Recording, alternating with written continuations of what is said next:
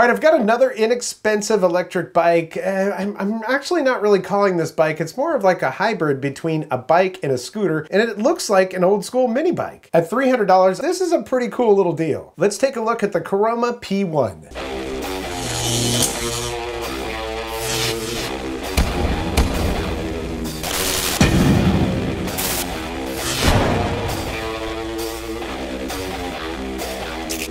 Welcome back, I'm Tony from Caroma. This is, well, at least that's what the listing says. It is the P1. They've got a couple of different versions. This one does not show up on their actual company website, their official website. It's only on Amazon at this point. Maybe it'll expand to their website or not, but I'll put a link down in the description for their website so you can check out the company itself and some of their other offerings. And then I'll also have a link down there for the Amazon thing. I'm not an Amazon affiliate, just giving you the link so you can find it. So let's go through some quick specs. We'll do a lightning unboxing. It's like 2 minutes long. That includes assembly. And even though it's prohibitively cold here, I have been out on a few rides on this, so we'll take it for a ride, come back and give you my final impressions. Let's go. So the listing says Caroma Peak 819 watt electric scooter for adults. It's a 500 watt motor on this, but the peak power on this is 819 watts. 48 volt battery, 25 miles of range, 20 mile per hour top speed, 14-inch tires, foldable electric scooter with seat for commuting. It folds, but just the handlebars fold down. Now, when you look at the link, make sure that you're looking at the right one, because there is one that's called adjustable, and that I don't think that has all the suspension and stuff. And then, of course, there is the shock absorbing version of it. So it's a $10 difference between the two of them. I would definitely go with the shock absorbing one for sure. And they say on there that the weight limit is 300 pounds. Yeah, I mean, 300 pounds won't break it, but if you try to put 300 pounds on this thing, it's not gonna be going anywhere fast. That's all I'm saying. So to sum it up, 500 watt motor, it's got a wide soft seat on it, shock absorption on both front and back, removable basket, and triangular handlebar. And they actually look like BMX handlebars, which I think is kind of cool. It has 3 different speed modes on it, and the deck on this is 21 inches by 8 inches, or 8 inches by 21, whichever you want to say, but it's very comfortable and your feet fit on there really well. Of course, you got 14-inch pneumatic tires on here, nice big LCD display on here, foldable handlebar, and front and rear light. And here's the comparison between the two that are actually on this listing. You've got the Caroma P1 Black and the Caroma P2 Black. The P2 doesn't have rear suspension, and I don't think it has front suspension either, but it does have an adjustable foldable handlebar, and the seat is adjustable as well. Both of them have a max range of 25 miles. I'd say that's not too far off from what you're actually going to get on this thing. It's not going to be a speed demon for you, but it goes pretty darn quick. When you're going 20 miles per hour on anything that you're not inside of, it feels quite fast. Let's get into the lightning unboxing and see how she rides.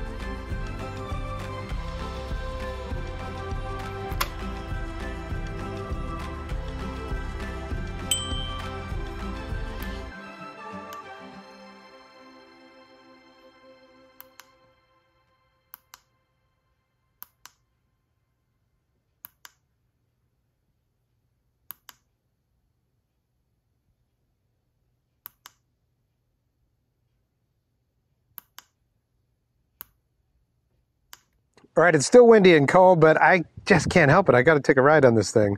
Love this display.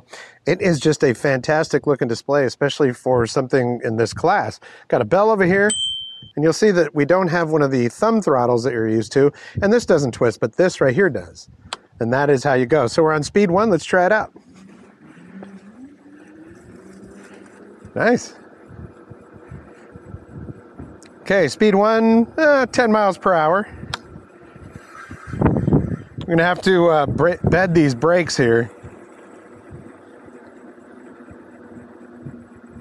And that's actually surprisingly comfortable. I wasn't sure how that was gonna be with that, you know, twisty throttle there. Let's just go up a speed. All right, so there's speed 2.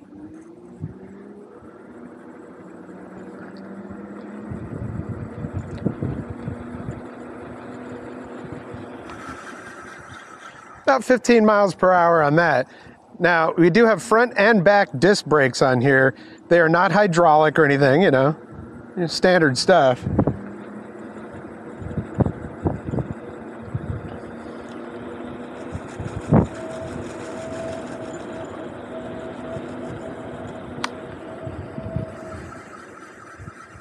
Okay, 15 miles per hour on speed number 2, and let's go up a speed here.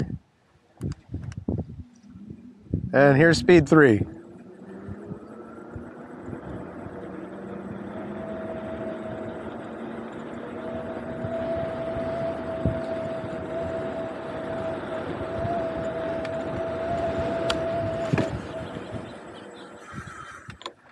The brakes are a little bit jerky when you use them. They're just kind of But to be fair, this is the first ride. They haven't been worn in, and I was going into the wind this time. I'm going to turn around, so I'm not going into the wind. Real comfortable over speed bumps. All right, let's see what we can get for a top speed here.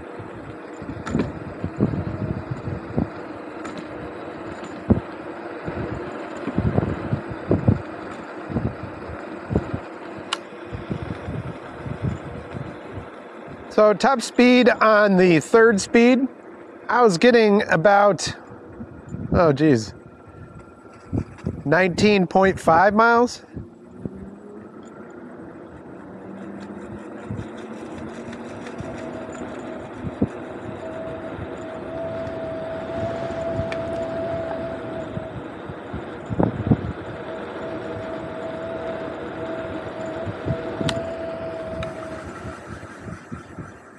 And even going into the wind, I was going 18.5 miles per hour, so not too bad at all. All right, we've got a pretty big hill here. And I can tell you that the suspension, the shocks in the front and back, they definitely work. You can feel them as you go over the bumps and stuff. Now this hill, it's kind of steep, probably about a 20-25% grade.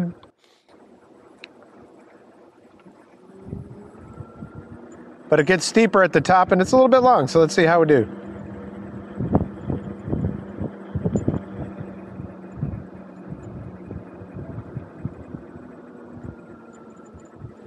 Well, we slowed down when we got up towards the top, but if I was comparing this to a scooter, I would say that this thing definitely did as well as a scooter does going up those hills, and actually better, so not too bad.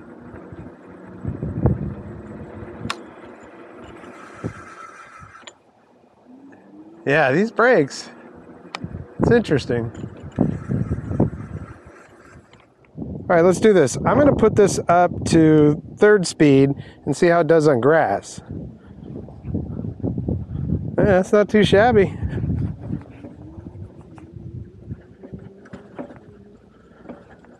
That's when you really feel the suspension coming into play.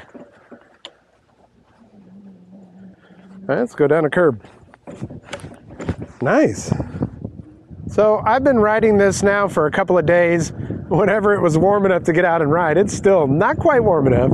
But I find that, you know, if I'm just puttering around my little area near my home, 2nd gear is okay. 1st gear is just a little bit too slow. But on this little country road right here, 3rd gear, because we've got a lot of ups and downs. And I've got it nailed right now. Slow down a little bit, but that's pretty steep right there. And I also notice when it comes to the throttle on here, you know, since you're not twisting like this, you're kind of twisting, I kind of end up twisting with the inside of my hand and then grabbing the grip. All right, coming up to some dirt. Let's see how this goes. All right, not too shabby.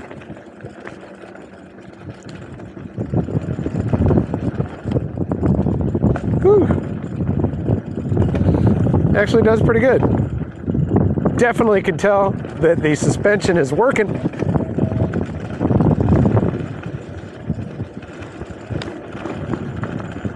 Okay, now if, again, comparing this to a scooter, I have not had a scooter other than, like, you know, one that's intended for off-road that has been able to do that, what this just did. So that's pretty cool.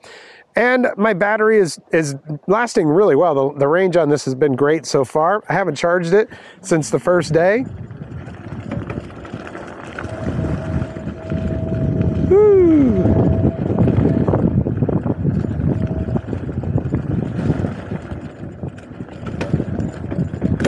Okay.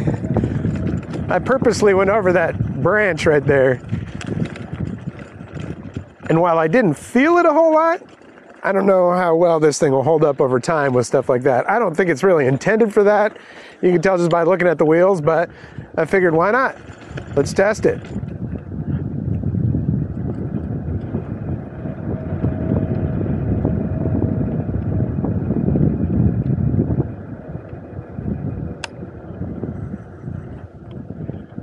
I also want to comment on the brakes.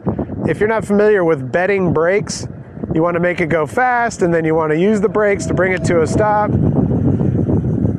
And that will help to get your brake pads and everything else set up so that they won't rub and all that. But one of the things that I addressed early on is the fact that the brakes felt jerky. Well, they don't feel quite as jerky now that I've used it for a few days and, you know, put a little bit of miles on it and use the brakes.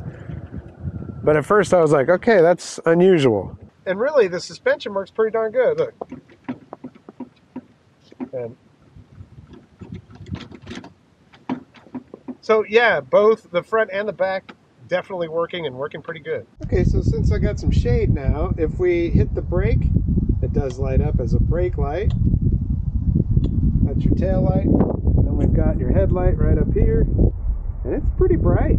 And last, the deck on this thing is a nice wide deck, and you've got the rubber grip all over that. You know, I mean, it's a mini bike. It might not be for everybody, but yeah, you can actually use this right here to flick the handle up, and you can pull your handlebars back. There is actually an extra safety catch on here, so a little bit of extra safety with it. So I'll just say, when they first asked if I wanted to review this, I was like, oh, well, it quaintly looks like a little mini bike, like the mini bikes we had when I was a kid, not like a small bike, you know what I mean? Like a mini bike. So I thought that was kind of cool, and I was like, well, I don't know. I mean, hey, I like scooters. This looks like a scooter that's been made into a bike. It's a booter?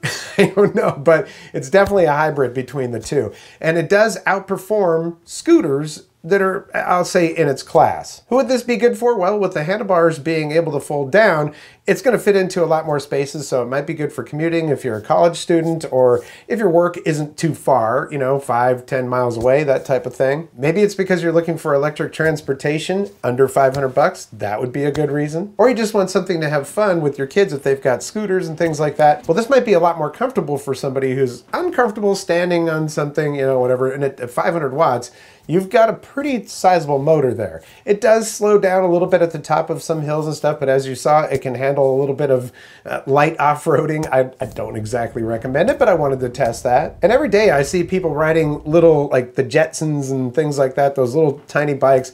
Well, this is the same thing, but you don't have to pedal on this. There's no pedals to pedal. Now, I have reviewed one of their scooters. If you haven't seen that, that link is popping up right here. I thought the scooter was pretty good, so I thought I'd give this a chance. And, you know, for what it is, it's actually pretty cool. So that is the Caroma P1 electric bike electric scooter. Maybe we just call it a booter. I don't know. I mean, you know, it's a hybrid, so there you go. I want to thank you so much for your support here on the channel. Likes, comments, shares, subscriptions, always very important to my channel. So if you like what you see, hit that thumbs up. If you haven't subscribed yet, there's a red subscribe button down there and notification bell. If you click both of those, you'll get notifications when I upload new videos. And every time you click a like or anything like that, it definitely helps with the algorithm. It gets YouTube to pay attention and suggest these videos more. Either way, your support means the world to me. And if you're so inclined to want to toss a couple bucks my way to support the channel, there is a thanks button down below as well. Hey, it ain't cheap running these channels, you know. Well, that's going to do it for this episode. We'll catch you next time on the Vapor Trail channel.